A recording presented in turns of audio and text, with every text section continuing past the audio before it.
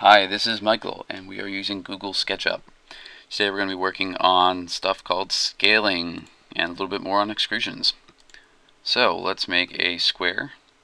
See how it specifies square, in which case 5 by 5 meters. We're going to use the P key to extrude this 5 meters, and you can see we have a lovely cube here. Let's say we want to see inside it. We can use tools like this, Xray, which makes it semi-transparent. We can see the lady over there. We can click that off for now. What we're going to do is we're just going to make a little surface here like that.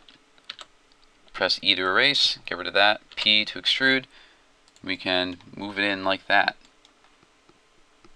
and make it X-ray. We can see right through there. Now let's say we want it, and you can also press K, have those outlines show up. Let's say we want this to be smaller. We can press S, which is scale. It's also seen here. You can see that it's working in 3 dimensions. It's not following the faces of the cube, it's following the red, green, and blue axes of Google SketchUp.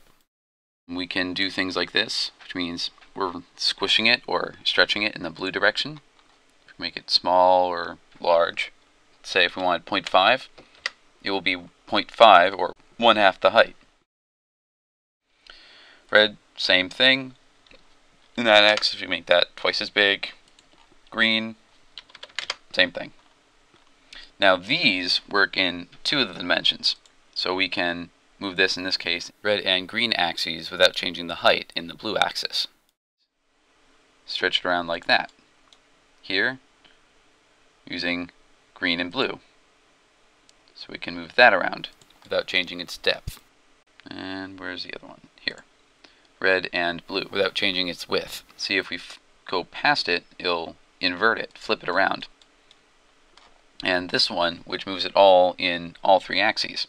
So I wanted this half the size, 0.5, meaning it's half the length, width, and depth. This is uniform scaling.